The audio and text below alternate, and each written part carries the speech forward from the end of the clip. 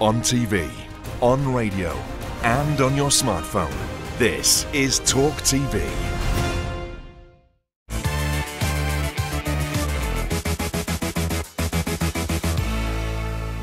He's mad as hell. It's Kevin O'Sullivan.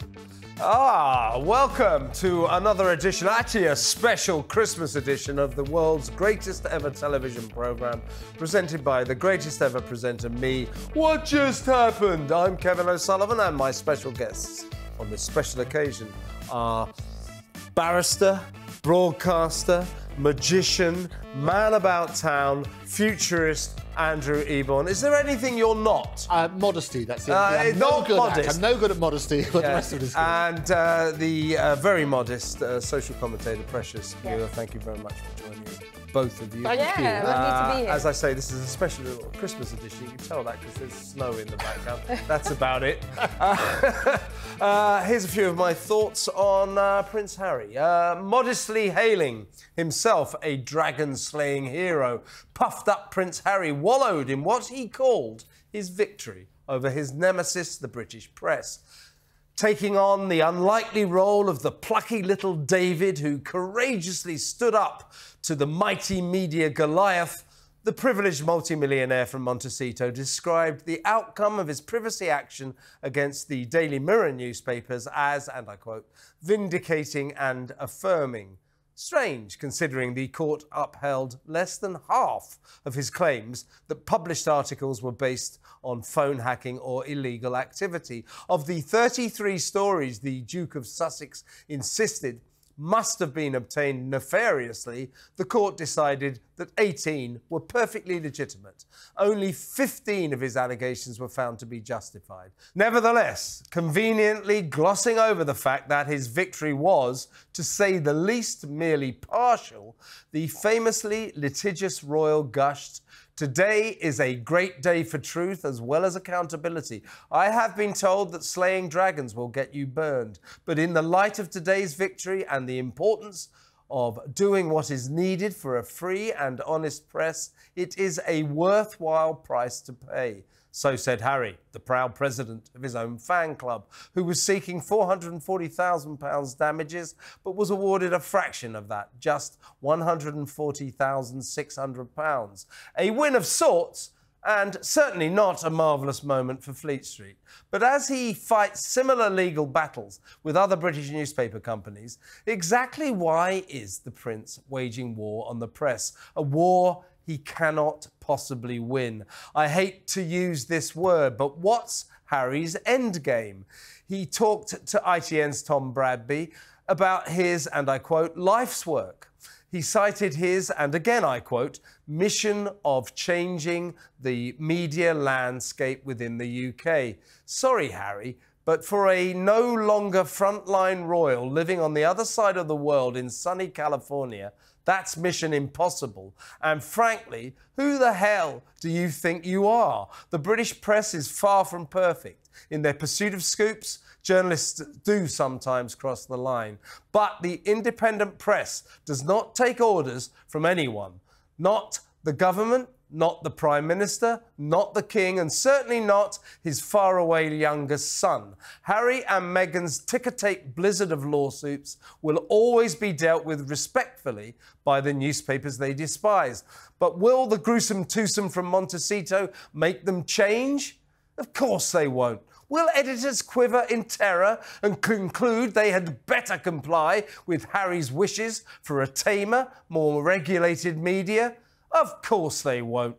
Responding to Harry's statement that accused him of knowingly presiding over a culture of phone hacking, former Daily Mirror editor and current Talk TV presenter Piers Morgan furiously hit back Prince Harry's outrage at media intrusion into the private lives of the royal family is only matched by his own ruthless, greedy and hypocritical enthusiasm for doing it himself. As for him saying this is a good day for the truth, the Duke has repeatedly been exposed as someone who would not know the truth if it slapped him around his California tanned face. Ouch! If the Duke of Netflix is looking for forelock-touching deference, he ain't gonna get it. Zealous litigants like Harry come and go, but it's crucial that this great nation's free British press must last forever. I'm going to come to you first, Andrew, because you're a barrister. Now, he's well within his rights to launch all these legal actions against newspapers. He hates the free press. He hates the British press. But as I say, this is a war on the media. He cannot win it. So what is he up to? Well, it is interesting. And I was actually part of the court. I was in the court for some of Harry's testimony. I saw that. I think we have to put it into perspective. Is that Harry's hated the press for a reason. He still blames the press, in part, for the death of his mother, the paparazzi chasing and so on and so forth. Well, unjustified. I understand, but this is putting it into killed by a drunken French And chauffeur. you're looking at that sort of side. But they were being pursued by paparazzi, he would say. He also blames the press because of Meghan, the reason they have to leave and so on and so forth. The reality is this, is the press that he's complaining about has already changed. Yes. And the days of before the Leveson inquiry and so on and so forth, that's what we need to look at. So you're right, we need a free press. We need a press that can criticise people and have a thick skin and respond appropriately. But the abhorrent tactics that used to be employed are no longer there. They've looked at that, they've been exposed, and people have moved on. Those headlines will haunt that person for the rest of their life. P.T. Barnum. And the difference is a journalist will go on to the next story. Yeah, right? but so it remember, depends these whether people they are often human deserve beings, it, Precious. but they're human beings before anything. Yeah, but often and we have to realise those headlines come up for the rest of their life. So we don't do stories because people get upset by them. No, but we have to make sure that we're doing it the ethical way. I agree with getting the headlines. I know journalists who write those kind of stories, and they tell me that they research it properly. And the reality, that's all we're asking. The reality is this, Precious. Don't go down to the, wherever they're getting this kind of stuff in the wrong places, and then this is what happens. What is the point? What is the point of trying to punish a press for something that they have moved on from? Why is he doing this? Well, because we could say that about... Andrew's exactly right. The press, I mean, to say they've learned their lesson is not... What's happened is they kind of got... Some of them got found out and they realised... I mean, some of them went to prison, for God's sake. Right. They did. So they found out that these, shall we, nefarious methods they were using are no good, so they don't do them anymore. No. So why is Harry just droning on and on and on about a problem that has been solved? And the reality is... at the end of the day, he's been awarded the damages for a reason. So there must have been the unethical reasons behind it as to why they've done this and gone through the court system. So it takes time. It's like a murderer. We don't just instantly get the justification for that person. You're quite right, Precious. And what's happened... It takes time. So it's like... But just to put it in perspective, the media have already paid tens of millions for the damages for the wrongdoing. 100%. So what we're talking about is... And it's ongoing. We're on the same page. And it's ongoing. And the point is this, P.T. Barnum, the great showman, said, if you want to draw a crowd, start a fight.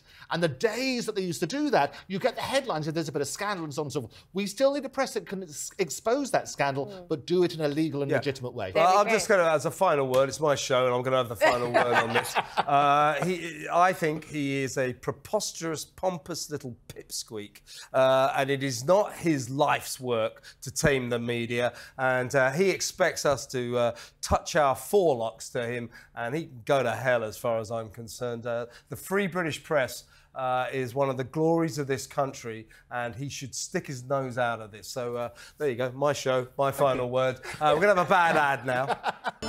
It's the Christmas edition of Radio Times, and it's packed full with the stars of Christmas on BBC radio and television, including Les Dawson. Now tell me, flexibility of the legs. How's that? All right, this one. How's that now? In the breaks in the festivities, try a Radio Times Christmas competition. Then how about a Christmas drama? Do you fancy Bergerac? I'm afraid, sir, she has been identified as a jewel thief. A jewel thief? An extremely clever one. What about a feature film? There are nearly 90 to choose from, including Indiana Jones and the Temple of Doom. Water! Water! Water! Water! Water! Water! Find it all in the Christmas and New Year double issue of Radio Times, out now. Hurrah! Wow. I mean, there's nothing to criticise that about, but I suppose it's very nostalgic. Oh, I love it. Christmas TV used to be fantastic.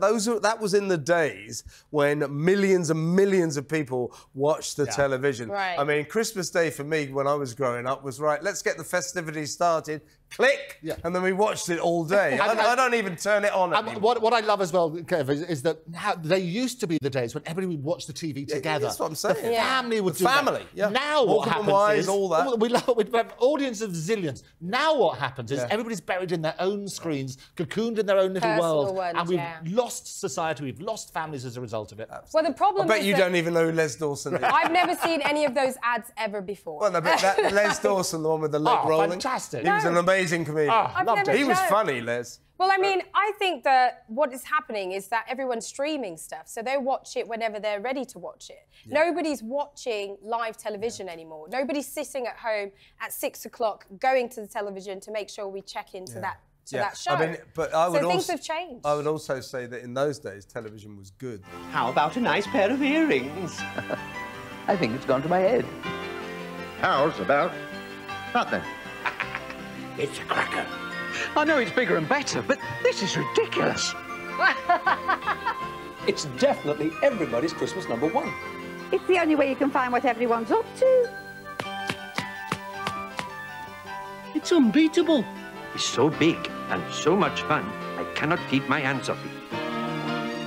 It's absolutely bursting with fun and laughter. Hours of fun for all the family. Well, that was in the days when the BBC was covering up for Jimmy Savile big time, right? Ooh, that was, I mean, those are the days when people used to get a hernia. Video, to be honest. They were also the days that people used to get a hernia lifting up their phone. Did you see the size of that thing? It was My dad enormous. used to have a phone in a bag. Oh, do you really? Yeah, he had a suitcase phone, and also he fantastic. had a car phone as well. So, like, that was like the early episode of Only Fools and Horses, where Rodney would go along. I think was it, and Del Boy would go along to the car to make the phone call. Do you remember that? Remember Tommy Cooper? That was one of his sketches. He'd be on he'd be holding this huge phone about. Yeah, I'm calling up about my phone bill.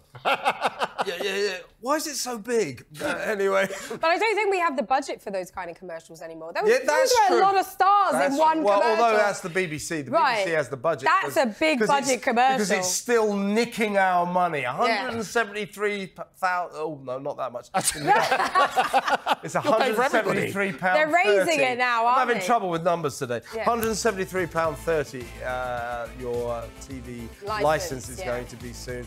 And that will not last for long, folks, because it's an anachronism. The BBC won't be getting the licence fee for long. It's certainly not going to get millions of people paying for much longer.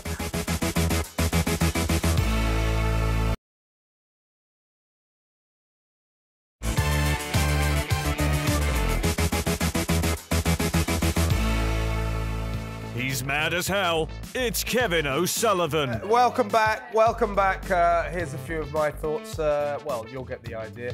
To paraphrase the late, great John Lennon, so this is Christmas, another year over, and a new one just about to begin. Yep, as turbulent 2023 grinds to a festive halt, what can we look forward to in 2024? What will happen over the next 12 months? Who knows? But what would I like to happen?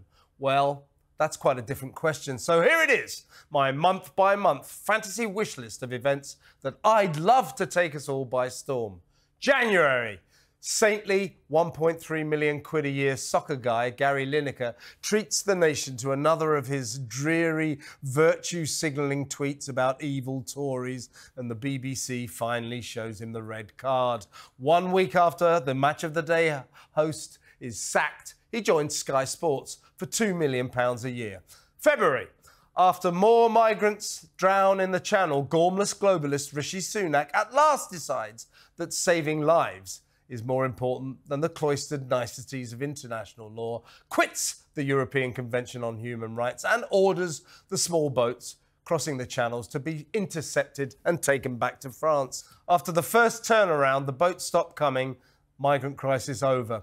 March, Prince Harry and Meghan return to Britain, say sorry for their appalling behaviour and promise never to attack the royal family again.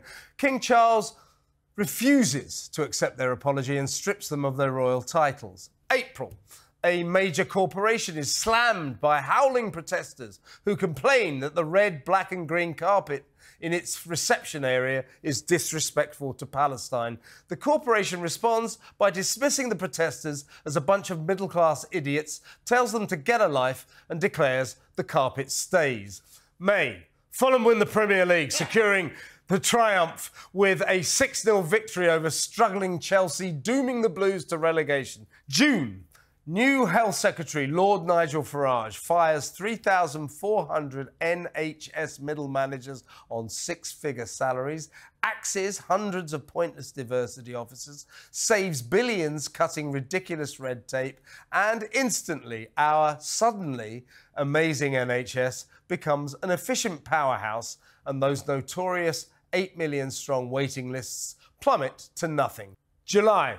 The government announces that for the sake of productivity and to prevent Britain from becoming a nation of Netflix nerds, working from home is banned. August. ITV gives up its search for the new Phil and Holly and axes toxic daytime dirge this morning due to lack of interest. September.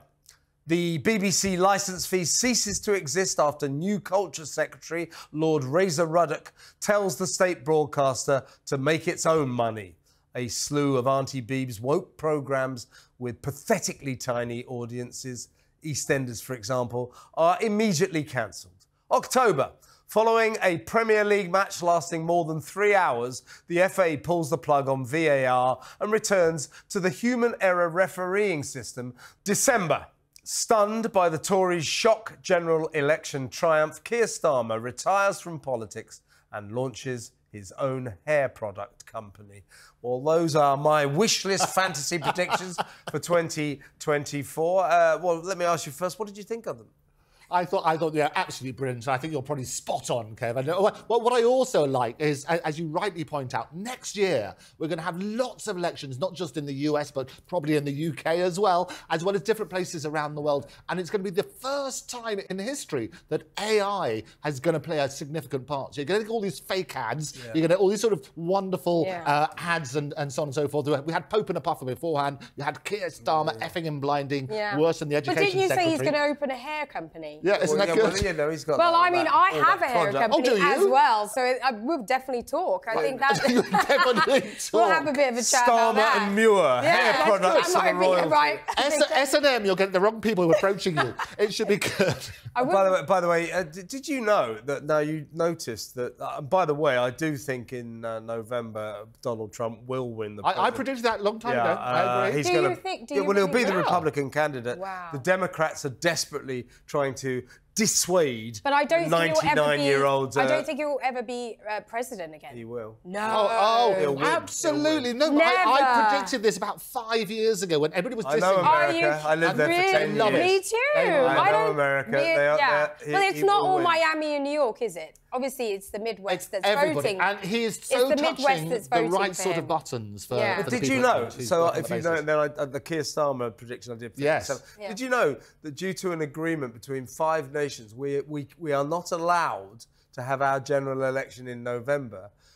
Because our general elections are not allowed to ever coincide with presidential elections in America. Yeah. It's rather like agreement. Well, because obviously Fox and everyone's covering at the same time, BBC, Sky, and all of that. They need to make sure there's no conflict. So it will either be it will either be in March or in October when they've got the good bit of news and they need to get some movement on those 5 pledges and then they're going to call. I think October. It will October. Money's on October. Because Rishi won't want to fuck Christmas up for everyone. No, that's in December. So technically, he could go to January the 17th. Yeah, that's true. That's the latest. 2025. But I don't think it'll go that long. But he will cling on for dear life as long as he can. Yeah. So what about you two?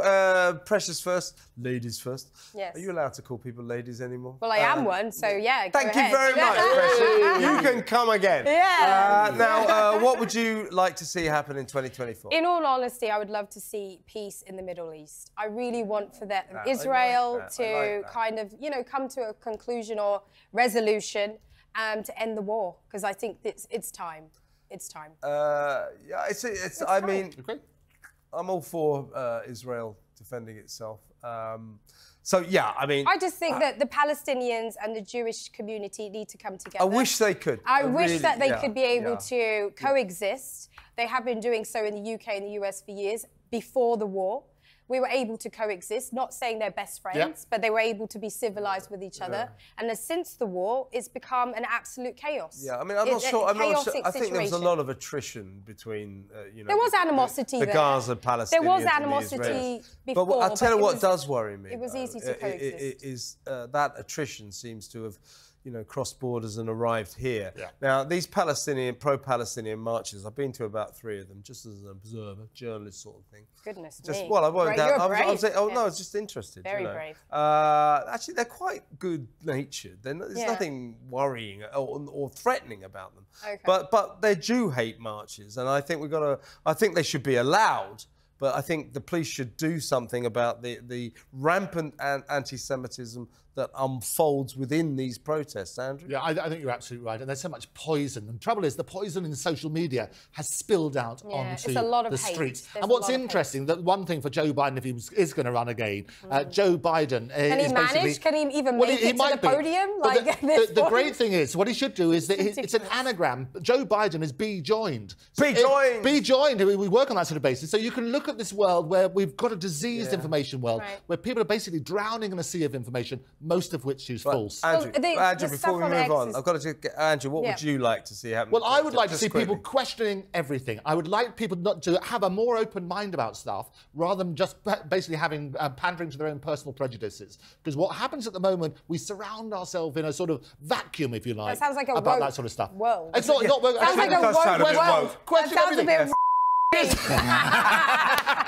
Thank you. There you go. We have got another bad ad. Eric Bristow Darkane, here, fancy meeting you. Video and TV units, self-assembly too. Remington's great popcorn maker, steady on there, lad. A colour set, remote control, here. That can't be bad. Big value quality sweet in a jar. Hurrah, home computer, here, stuck Commodore.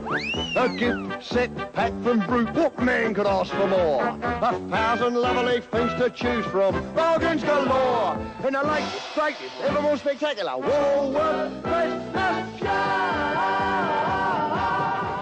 Nostalgia for Woolworths there. Yeah. You will not know who's singing there. Do you know? No. Who was that singer? Joe Brown. It was Joe Brown. Of course he was. He's up Mother Brown. I love it. Well, I loved Woolworths. I knew what Woolworths were. I loved and next generation won't. Isn't that sad? Yeah, it's very true. Nobody, they won't know the pick and mix. Bring back Woolworths. Pick and mix. Pick and mix. Spread your own joke. I love the pick and mix. When we were kids, let's go to Woolworths and pick and mix. It was all like...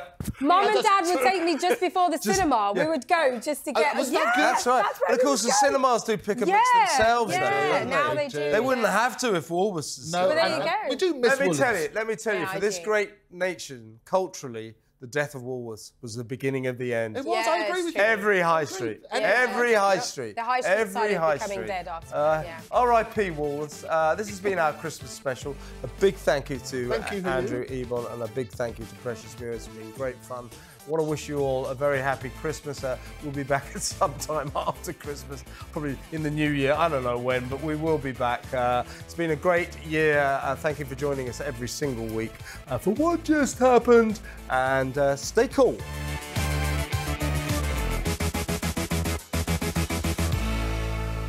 What just happened?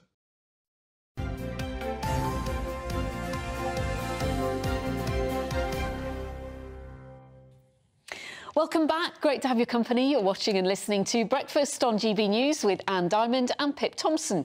And it's time for Fake or Fact with broadcaster Andrew Eborn. Welcome. Oh, well, can I say what a glorious show this has been today? Oh, you've been watching? You look radiant. Thanks, Andrew. Thanks, Andrew. Don't mess it up now. I won't mess it up now. I'll try not to. But I got the Slade look as well. Did you like that? Bit of noddy going on there. No, lovely. Which is all good. But I thought, being Christmas, we've got Santa and things like that, and the modern image of Santa, which we use, I mean, Santa's been around forever, and it's glorious, and I like it in various forms. But a fake or fact, just to start you off, did Coca-Cola, because this everybody says, did Coca-Cola basically create the modern image of Santa? Well, that's what we're always told, so I'd say yes. You're saying yes, you're saying no? I think it goes back further than that. Oh, I tell you what, you are absolutely right. This is the Coca-Cola version. Yes. Now, Santa, as you probably know, he was based on a real saint called St. Nicholas of Myra, and he was born... Do you know what sort of time of year he was born? March. Oh, very... June. June, no, just what I think. It was March the 15th, 270 AD, which makes him the glorious age of 1,753 years. And he looks very well on Doesn't he look good on it? So how come I got it wrong that it's not Coca-Cola? Because that's what you're always told. You are always told, and that is the interesting thing, because actually what happened is that picture of him, he's sort of started off as an elf. He's throughout many artists have depicted him. Oh, and there's an early thing, I think we can show some of these. There's another one, the classic one, which is by Haddon Sundblom, who was the person who was commissioned. That's the one you're always thinking about, because we always think it's Coca-Cola, and he was depicted every year.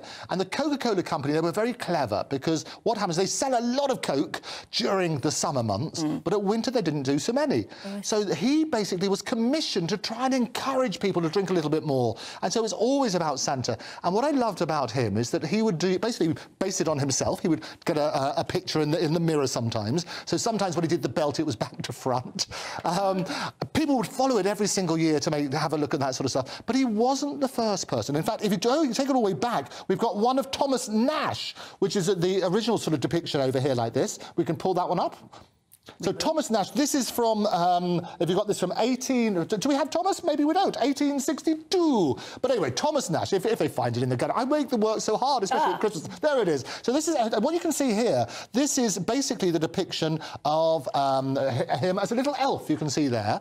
And it was all the way back in 1862. And he looks like a sort of elfy, spooky type thing. He basically then evolved it into the next slide, please. He evolved it into this sort of character, which is the one we know today. Yeah. But basically what he was doing, it was based on the wonderful poem by Clement Clarke Moore, whose famous poem in 1822. Do you know what it was? Night Before Christmas. It was The Night Before Christmas. And that was the first description. The creature was stirring, not even a mouse. Can you keep going? No. That's about it. This is the interesting bit. As I drew in my head and was turning around, down the chimney St. Nicholas came with a bound. He was dressed all in fur from head to his foot, and his clothes were all tarnished with ashes and soot. A bundle of toys he had flung on his back, and he looked like a peddler just opening his pack.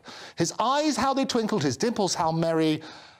And it goes on and so on and so forth. For a long time. For a long time. It goes on forever until New Year's Eve. But the idea, that's the first description all the way back on that sort of thing. So Coca-Cola didn't invent, but they basically made it very popular. They cashed in on it as a really interesting thing. Because, I mean, I know there have always been different depictions. If you go particularly towards Eastern Europe, throughout Europe, but towards the East, he gets much more of a saint, and he's much more of a sombre figure. Yes. And I remember when C.S. Lewis wrote The Lion, the Witch and the Wardrobe, and Father Christmas turns up. He's a very tall, elegant figure. He's quite jolly, but he's in a long brownish robe. Yes. And he gives them very serious presents, actually. So he's a serious figure. Was it Coca-Cola that made him more portly? Because he appears to have got more and more what they did is rotund. every month, they would sort of try and invent a little bit more, and closer to Christmas they would get, he would do this relevant sort of pictures, and they did. They made him more portly, they made him more friendly, because when you first look at those early pictures that we showed you, he looks quite sort of stern, doesn't he? And Father Christmas is always a jolly figure, but it always goes back to... And they always did those adverts, you know, holidays are coming, holidays are coming. And then you'd see the big Coca-Cola vans, these enormous American vans, with pictures of him on the back. And it was glorious on that sort of moment. Yeah. And I think this is what happened. So very wisely, they managed to sell a lot more product as a result of it. But it wasn't Coke, although they made it very popular. So he was, in fact, all the way back to that, 'Twas the Night Before Christmas, and that sort of description of Santa in that sort of way, which is fascinating. I think we've said Coca-Cola enough times this morning. Other fizzy drinks are available, but there's only one Santa Claus. Well, that's right. What about Die Hard? Oh, tell me about this. Now, this is a really interesting one. Every single time, people say that Die Hard's not a Christmas movie. What are your views? It is. I just watch it every Christmas. Isn't it glorious? And what I love about it... So here's the thing, then, for you. Is Die Hard more of a Christmas movie than White Christmas with Bing Crosby? Absolutely not. And what are your rationale for that, Pip? Because White Christmas has Christmas theme. It comes from the film Holiday Inn with Fred Astaire. OK. And then it was remade as Die Hard. I'm not sure it's got a Christmas theme, has it? No, not a theme. It just happens at Christmas. OK, well, let me ask you this then. Which one's got more Christmas songs in? White Christmas, hasn't it? How many do you think it's got in there in White Christmas? Christmas songs? Yeah, how many in White Christmas? Songs. How many Christmas songs? Probably only the one. No, which is... White Christmas. White Christmas. Well, it's actually got another song called Snow, so that makes it 2. Right. How many in Die Hard? Well, probably a lot, because there's a Christmas party going on, and you hear Christmas music all the way through Exactly. the movie. So if you have a look at that sort of... It's actually got 4 songs, 4 Christmas songs, which are Winter Wonderland, Let It Snow, Christmas in Hollis, and Jingle Bells. Oh, there you go. So it go. works on that sort of basis. So technically it's more on that. How many of it was set in Christmas Day, do you know? It was Christmas Eve. Yeah. And I don't know, maybe in Die Hard it was Christmas Eve. Yeah. Christmas Day in Christmas... Don't look at me. There's only 2 scenes in White Christmas, which happened several years apart. So basically, it worked on that sort of principle. So actually, from that point of view, there's more Christmas in Die Hard than there is in White Christmas. Can we go from White Christmas movies and things to the real thing? Oh, yes, please. Lapland. Because earlier this week, there was a special trip to Lapland taking place for Northern Ireland children. It's a chartered flight which takes youngsters with life-limiting and terminal illnesses to see Santa, and our Northern Ireland reporter Doogie Beattie went along with them.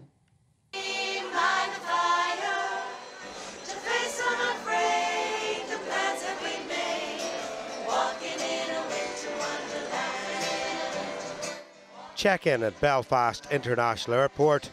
Destination, the Arctic Circle.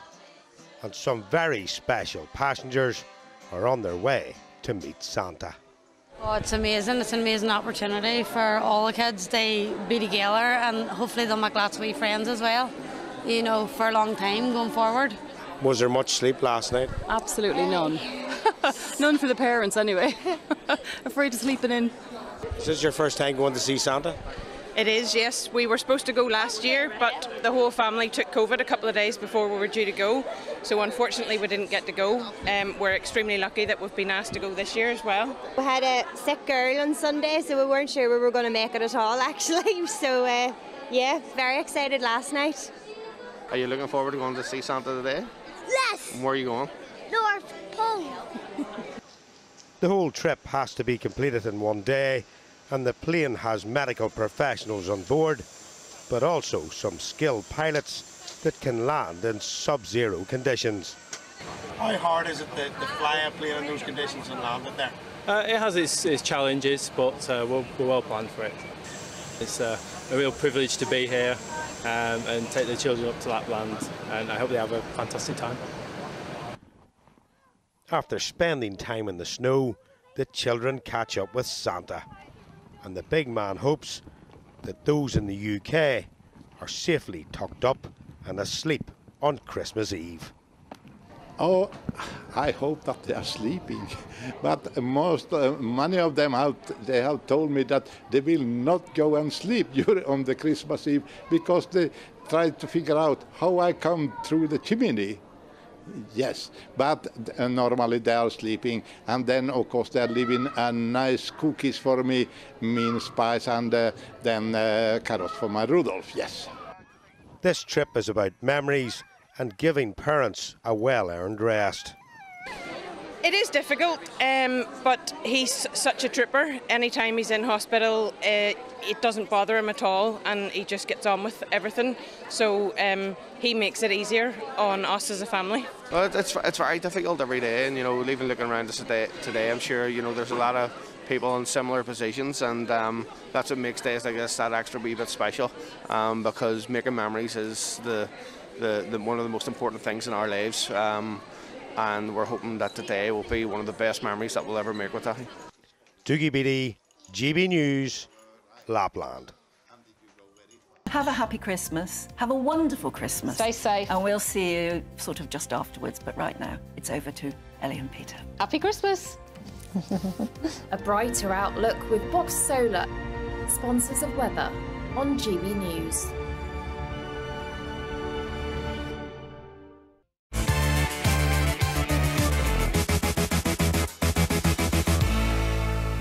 He's mad as hell, it's Kevin O'Sullivan. Welcome to another edition, actually a special Christmas edition of the world's greatest ever television programme, presented by the greatest ever presenter, me. What just happened? I'm Kevin O'Sullivan, and my special guests on this special occasion are barrister, broadcaster, magician, man about town, futurist, Andrew Eborn. Is there anything you're not? Modesty, that's it. I'm not modest. I'm no good at modesty, but the rest of it is good. And the very modest social commentator, Precious Muir. Thank you very much for joining me, both of you. Thank you. Lovely to be here. As I say, this is a special little Christmas edition. You can tell that because there's snow in the background. That's about it. Here's a few of my thoughts on Prince Harry. Modestly hailing himself a dragon-slaying hero, puffed up Prince Harry wallowed in what he called his victory over his nemesis, the British press. Taking on the unlikely role of the plucky little David who courageously stood up to the mighty media Goliath, the privileged multimillionaire from Montecito described the outcome of his privacy action against the Daily Mirror newspapers as, and I quote, vindicating and affirming. Strange, considering the court upheld less than half of his claims that published articles were based on phone hacking or illegal activity. Of the 33 stories the Duke of Sussex insisted must have been obtained nefariously, the court decided that 18 were perfectly legitimate. Only 15 of his allegations were found to be justified. Nevertheless, conveniently glossing over the fact that his victory was, to say the least, merely partial, the famously litigious royal gushed, "Today is a great day for truth as well as accountability. I have been told that slaying dragons will get you burned, but in the light of today's victory and the importance of doing what is needed for a free and honest press, it is a worthwhile price to pay." So said Harry, the proud president of his own fan club, who was seeking £440,000 damages, but was awarded a fraction of that, just £140,600. A win of sorts, and certainly not a marvellous moment for Fleet Street. But as he fights similar legal battles with other British newspaper companies, exactly why is the Prince waging war on the press? A war he cannot possibly win. I hate to use this word, but what's Harry's endgame? He talked to ITN's Tom Bradby about his, and I quote, life's work. He cited his, and again I quote, mission of changing the media landscape within the UK. Sorry, Harry, but for a no longer frontline royal living on the other side of the world in sunny California, that's mission impossible. And frankly, who the hell do you think you are? The British press is far from perfect. In their pursuit of scoops, journalists do sometimes cross the line. But the independent press does not take orders from anyone.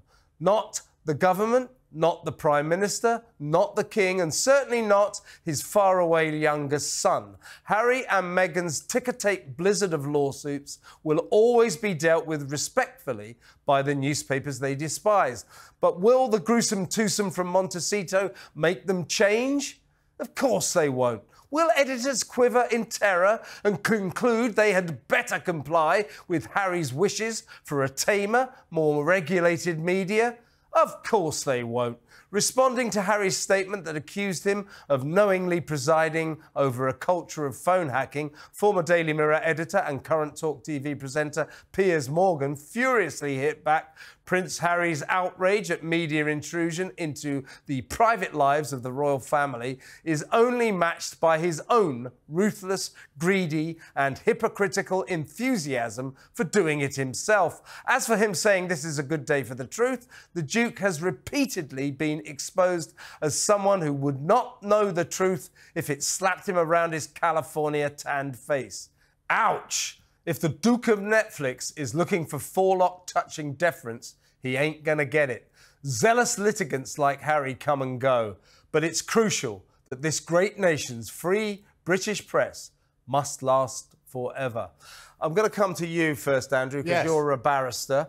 Now, he's well within his rights to launch all these legal actions against newspapers. He hates the free press. He hates the British press. But as I say, this is a war on the media. He cannot win it. So what is he up to? Well, it is interesting, and I was actually part of the court. I was in the court for some of Harry's testimony. I saw that. I think we have to put it into perspective, is that Harry's hated the press for a reason. He still blames the press, in part for the death of his mother, the paparazzi chasing and so on and so forth. Well, unjustified. I understand, but this his is mother putting it was into killed perspective. by a drunken French And chauffeur. you're looking at that sort of side. But they were being pursued by paparazzi, he would say. He also blames the press because of Meghan, the reason they have to leave and so on and so forth. The reality is this, is the press that he's complaining about has already changed. Yes. And the days of before the really Leveson good. inquiry and so on and so forth, that's what we need to look at. So you're right, we need a free press. We need a press that can criticise people and have a thick skin and respond appropriately. But the abhorrent tactics that used to be employed are no longer there. They've looked at that, they've been exposed, and people have moved on. Those headlines will haunt that person for the rest of their life. P.T. Barnum. And the difference is a journalist will go on to the next story. Right? but so it remember, depends these whether people they are often human deserve beings, it, Precious. but they're human beings before anything. Yeah, but often and we the have to realise those headlines come up for the rest of their life. so we don't do stories because people get upset by them. No, but we have to make sure that we're doing it the ethical way. I agree with getting the headlines. I know journalists who write those kind of stories, and they tell me that they research it properly. And the reality, that's all we're asking. The reality is this, Precious. Don't go down to the, wherever they're getting this kind of stuff in the wrong places, and then this is what happens. You're what is the right, point? What is the point of trying to punish a press for something that they have moved on from? Why is he doing this? Well, because we could say that about Andrew's exactly right. The press, I mean, to say they've learned their lesson is not. What's happened is they kind of some of them got found out, and they realised. I mean, some of them went to prison for God's sake. They did. So they found out that these, shall we, nefarious methods they were using are no good. So they don't do them anymore. No. So why is Harry just droning on and on and on about a problem that has been solved? And the reality is, at the end of the day, he's been awarded the damages for a reason. So there must have been the unethical reasons behind it as to why they've done this and gone through the court system. So it takes time. It's like a murderer. We don't just instantly get the justification for that person. And you're quite right, Precious. And what's happened... It takes time. So it's like... But just to put it in perspective, the media have already paid tens of millions for the damages for the wrongdoing. 100%. So what we're talking about is... And it's ongoing. We're on the same page. And it's ongoing. And the point is this, P.T. Barnum, the great showman, said, if you want to draw a crowd, start a fight. And the days that they used to do that, you get the headlines if there's a bit of scandal and so on and so forth. We still need a press that can expose that scandal, but do it in a legal and legitimate way. I'm just going to, as a final word, it's my show, and I'm going to have the final word on this. I think he is a preposterous, pompous little pipsqueak, and it is not his life's work to tame the media, and he expects us to touch our forelocks to him, and he can go to hell as far as I'm concerned. The Free British Press is one of the glories of this country, and he should stick his nose out of this. So there you go, my show, my final word. We're going to have a bad ad now. It's the Christmas edition of Radio Times, and it's packed full with the stars of Christmas on BBC radio and television, including Les Dawson. Now tell me, flexibility of the legs. How's that? All right, this one. How's that now? In the breaks in the festivities, try a Radio Times Christmas competition. Then how about a Christmas drama? Do you fancy Bergerac? I'm afraid, sir, she has been identified as a jewel thief. A jewel thief? An extremely clever one. What about a feature film? There are nearly 90 to choose from, including Indiana Jones and the Temple of Doom. Water! Water! Water! Water! Water! Water! Find it all in the Christmas and New Year double issue of Radio Times, out now. Hurrah! Wow. I mean, there's nothing to criticise that about, but I suppose it's very nostalgic. Oh, now, I love it. Christmas TV used to be fantastic.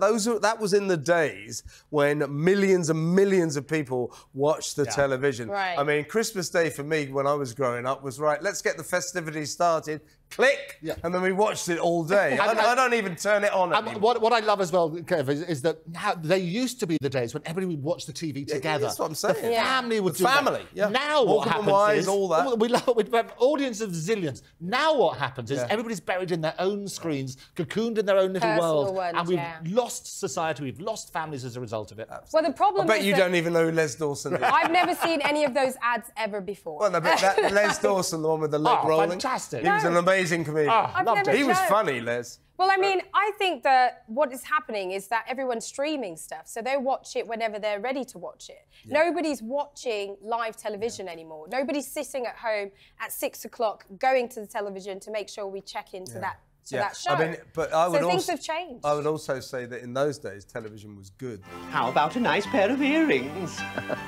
I think it's gone to my head. How's about nothing? It's a cracker.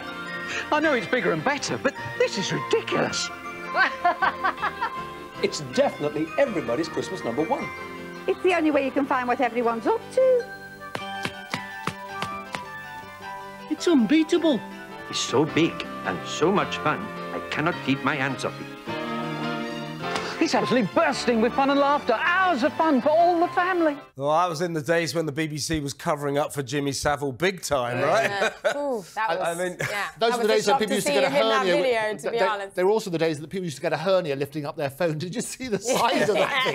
It was My dad enormous. used to have a phone in a bag. Oh, did you really? Yeah, he had a suitcase phone, and also we fantastic. had a car phone as well. So, like, yeah. Like, That was like the early episode Yeah. of Only Fools and Horses where Rodney would go along, I think, was it? And Del Boy would go along to the car to make the phone call. Do you remember that one? Remember Tommy Cooper? That was one of his sketches. Yeah. He'd be holding this huge phone about this. Yeah. Yeah, I'm calling up about my phone bill. yeah. Why is it so big? Anyway. But I don't think we have the budget for those kind of commercials anymore. Those That's were true. a lot of stars That's in one true. Well, commercial. although that's the BBC. The Right. BBC has the budget. That's a big budget commercial. Because it's still nicking our money. 173,000. Oh, no, not that much. It's £173. They're raising it now, aren't I'm having they? trouble with numbers today. Yeah. £173.30 your TV license is going to be soon. And that will not last for long, folks, because it's an anachronism. The BBC won't be getting the license fee for long. It's certainly not going to get millions of people paying for much longer.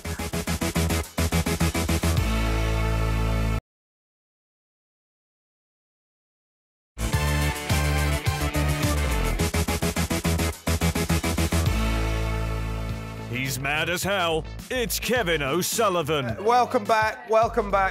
Here's a few of my thoughts. Well, you'll get the idea.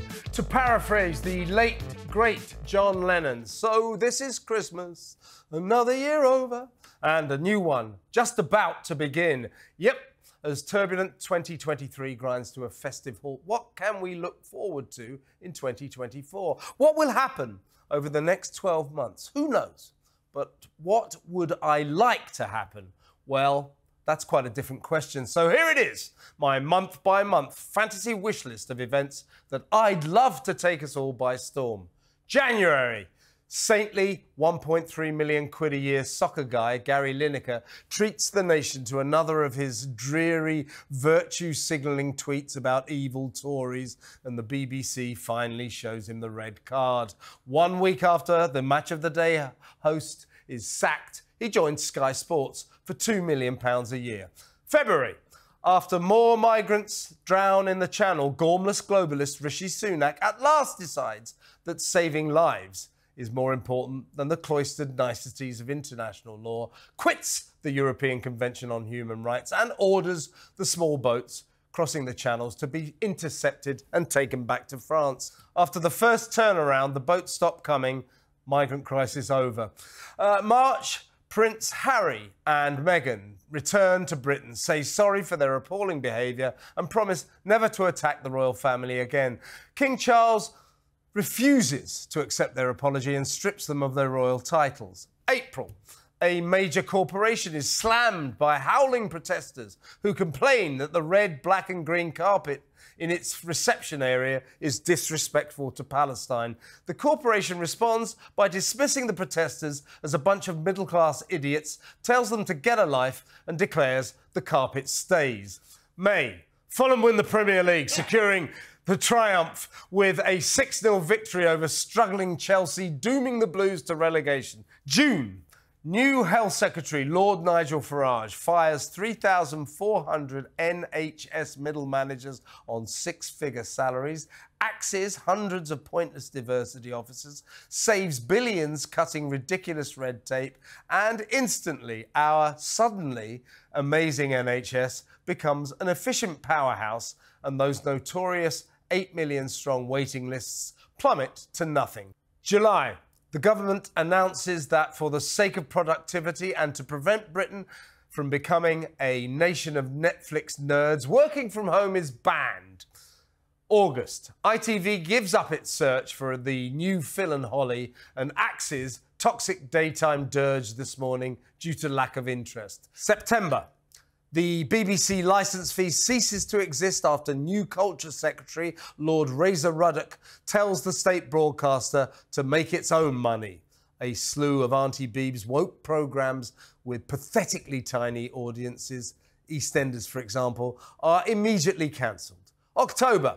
Following a Premier League match lasting more than 3 hours, the FA pulls the plug on VAR and returns to the human error refereeing system. December.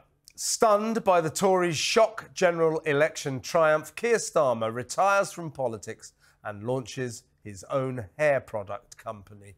Well, those are my wish list fantasy predictions for 2024. Well, let me ask you first, what did you think of them? I thought they're absolutely brilliant. I think you're probably spot on, Kev. And what I also like is, as you rightly point out, next year we're going to have lots of elections, not just in the US, but probably in the UK as well as different places around the world. And it's going to be the first time in history that AI is going to play a significant part. So you're going to get all these fake ads, you're going to get all these sort of wonderful ads and so on and so forth. We had Pope and a Puffer beforehand. You had Keir Starmer effing and blinding, worse than the education secretary. But didn't you say he's going to open a hair company? Yeah, isn't that good? Well, you know, he's got well, I mean, I have a hair product. company as well, so we'll definitely talk. I think that definitely talk. We'll have a bit of a chat Starmer about that. and Muir, hair products of the royalty. Right. S&M, you'll get the wrong people approaching you. It should be good. By the way, did you know that now you noticed that, by the way, I do think in November Donald Trump will win the president. I predicted that a long time ago. I agree. Do you think? Well, he'll be the Republican candidate. Wow. The Democrats are desperately trying to dissuade 99-year-olds. I don't think he will ever be president again. He will. No. Absolutely. No, I predicted this about 5 years ago when everybody was dissing. I know America. I lived there for 10 years. Me too. I know America. Well, it's not all Miami and New York, is it? Obviously, it's the Midwest that's voting. And he is so touching the right sort of buttons for the Did people you know? So if you know, then the Keir Starmer prediction I did. Yes. Did you know that due to an agreement between 5 nations, we are not allowed to have our general election in November? Because our general elections are not allowed to ever coincide with presidential elections in America. Yeah. It's rather like channels. Well, because obviously Fox and everyone's covering at the same time, BBC, Sky, and all of that. They need to make sure there's no conflict. So it will either be it will either be in March or in October when they've got the good bit of news and they need to get some movement on those 5 pledges and then they're going to call it. I think October. It will October. Money's on October. Because Rishi won't want to fuck Christmas up for everyone. That's in December. So technically, he could go to January the 17th. Yeah, that's true. That's the latest. 2025. But I don't think it'll go that long. But he will cling on for dear life as long as he can. Yeah. So what about you two?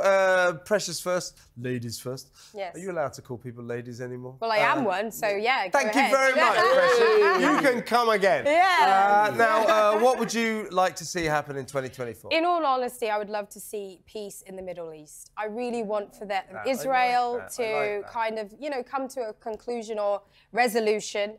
To end the war, because I think it's time. It's time. I mean, I'm all for Israel defending itself.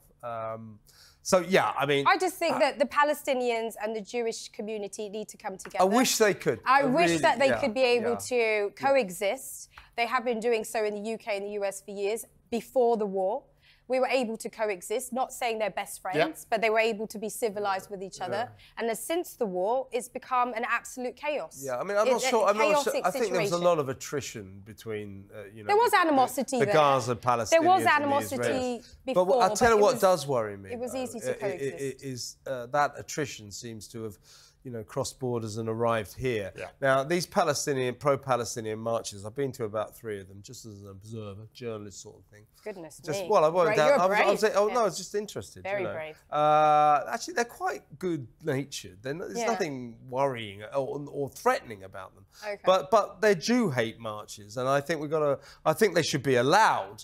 But I think the police should do something about the rampant anti-Semitism that unfolds within these protests, Andrew. Yeah, I think you're absolutely right. And there's so much poison. And the trouble is, the poison in social media has spilled out onto the streets. And what's interesting, that one thing for Joe Biden, if he is going to run again, Joe Biden Can he manage? Can he even make it to the podium? Like the great thing is, what he should do is, that it's an anagram. Joe Biden is be joined. Be joined. Be joined. We work on that sort of basis. So you can look at this world where we've got a diseased information world, where people are basically drowning in a sea of information, most of which is false. Andrew, before we move on, I've got to get Andrew. What would you like to see happen? Well, I would like to see people questioning everything. I would like people not to have a more open mind about stuff, rather than just basically having pandering to their own personal prejudices. Because what happens at the moment, we surround ourselves in a sort of vacuum, if you like, that sounds like a about woke that sort of stuff. World. It's not woke. Sounds like a woke. Question That sounds a bit. Thank you. There you go. We have got another bad ad. Eric Bristow Darkane. Here, fancy meeting you. Video and TV units, self-assembly too. Remington's great popcorn maker. Steady on there, lad. A colour set, remote control. Here. That can't be bad. Big value quality sweet in a jar. Hurrah! Home computer. Here's the Commodore. A gift set pack from Brute. What man could ask for more? 1,000 lovely things to choose from. Bargains galore. In the latest, greatest, ever more spectacular Woolworth Christmas show. Nostalgia for Woolworths there. Yeah. You will not know who's singing there. Do you know? No. Who was that singer? Joe Brown. It was Joe Brown. Of course he was. He's up Mother Brown. I love it. Well, I loved Woolworths. Brilliant. I knew what Woolworths were. I loved going to And Woolworths. next generation won't. Isn't that sad? Yeah, it's very true. No, They won't know the pick and mix. Bring back Woolworths. Pick and mix. Pick and mix. Spread your own joy. I love the pick and mix. When we were Love kids, let's go to Woolworths and pick Get and your mix. pick and Which is mix. all like... Mum and Dad would take me just before the cinema. We would go just to get... That's right. And of course, the cinemas do pick and mix themselves, though, don't now they do. They wouldn't have to if Woolworths is... No, Well, there you go. we do miss Woolworths. Let me tell you, Yeah, for I this do. great nation, culturally, the death of Woolworths was the beginning of the end. It was, I agree with you. Every high street. Every high street. The high street Every started high becoming street. dead after that, yeah. R.I.P. Woolworths. This has been our Christmas special. A big thank you to Thank you, Andrew Eborn, and a big thank you to Precious Muir. It's been great fun. I want to wish you all a very happy Christmas. We'll be back at some time after Christmas, probably in the new year. I don't know when, but we will be back. It's been a great year. Thank you for joining us every single week for What Just Happened. And stay cool.